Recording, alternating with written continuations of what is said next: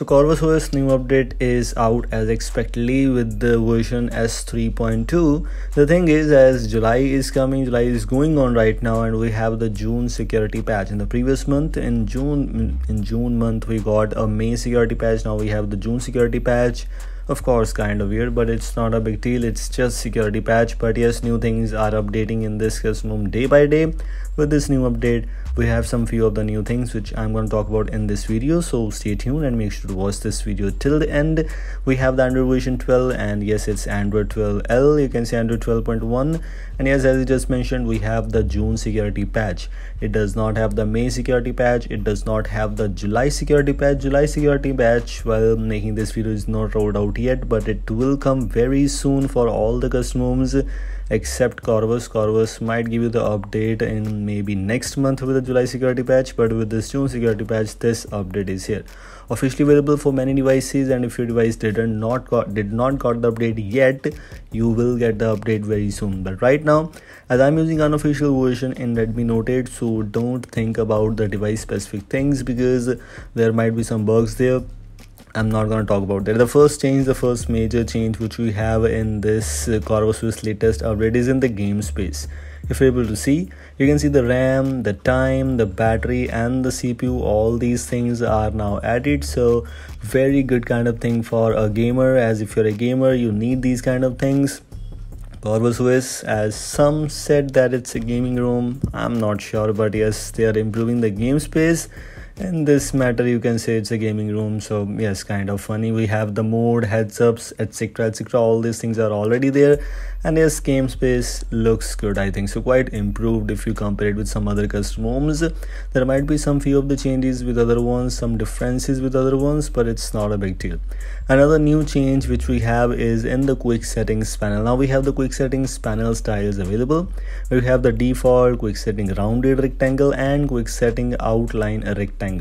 Almost same kind of things, only few of the differences here which we have in this quick settings panel.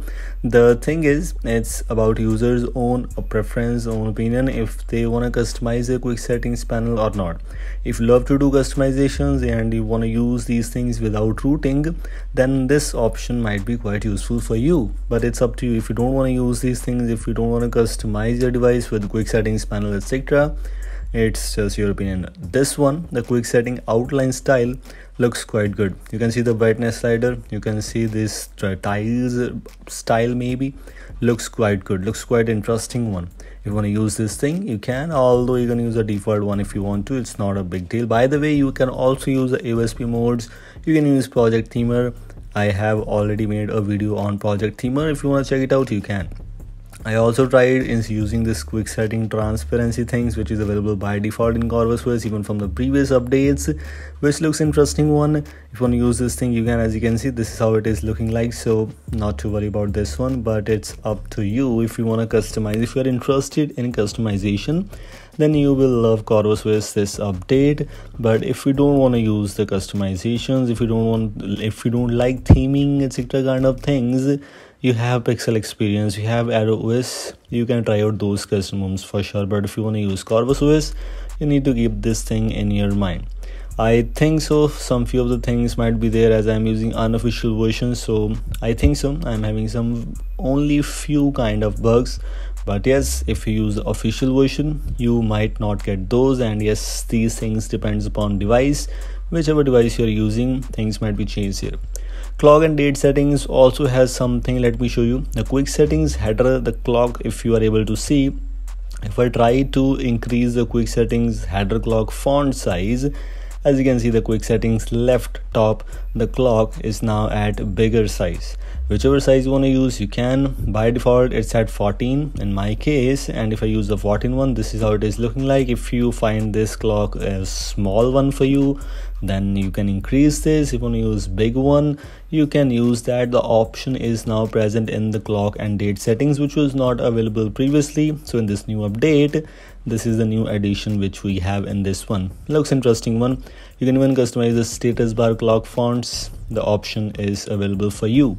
This looks quite good, and this might be considered as a customization thing. I don't think so it's a feature. So yes, if you're a customization lover, you need to use this thing on your device too.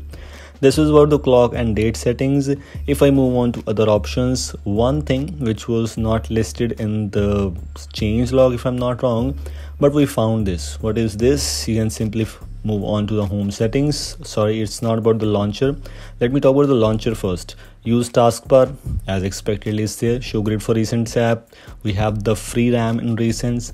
We have the icon labels on desktop and drawer. We have some icon size related customizations, and as expectedly some icon pack related customizations already there. But if you take a look at the wallpaper section, if I move on to the wallpaper section, change wallpapers, Raven walls. If you know that Raven walls has some options for you, has some customizations, has some actually wallpapers, cool looking wallpapers for you. In the previous update these were there, but now in this new update we found some extra and new wallpapers. If I'm not wrong, even the default wallpaper has been changed. If you are able to notice, the wallpaper was default one, and yes, this is what we have. The wallpapers, the new wallpapers are there. If you don't want to use other wallpaper apps are paid. Some interesting and cool looking wallpapers are pre-installed in this latest update. As you can see, this was one of those wallpapers which is by default now. You can use these wallpapers if you want to. Looks quite good. Other than else, things are basically same. If you move on to the Corvus settings or device settings, here you have some theming options where you can customize the icon pack, etc. And then in icon pack you also have the Pavlova UI, which is one of the most famous custom icon pack for you, which will theme your system UI. Looks quite good, and I already have a specific video on Pavlova UI, how this theme looks like. The progress bar, the status bar icons all looks quite good. If you move on to the miscellaneous options, you have the unlimited photo storage and unlock higher FPS in games. I made a dedicated video on Corvus features, and I've shown you about the unlimited photo storage, that you have the option to use this. I mean, you have the option to enable or disable this thing, so this might be helpful in your case. Same like that, some few of the customizations with battery section. We have some quick settings, status bar customizations. As expectedly, all these options are already present. And these were things I just want to let you know about this Corvus OS latest update. Corvus OS version 3.2 is now out, and it's coming officially for many devices. If your device has official support, and if you didn't got the update yet, you might get the update very soon. You can ask the developers for your device update, but I have the unofficial version. I just want to let you know about the new things and changelog, and this is what I've shown you. This is all from today's short and simple video. If you like this, don't forget to like and share this. I will see you in the next video. Until then, goodbye.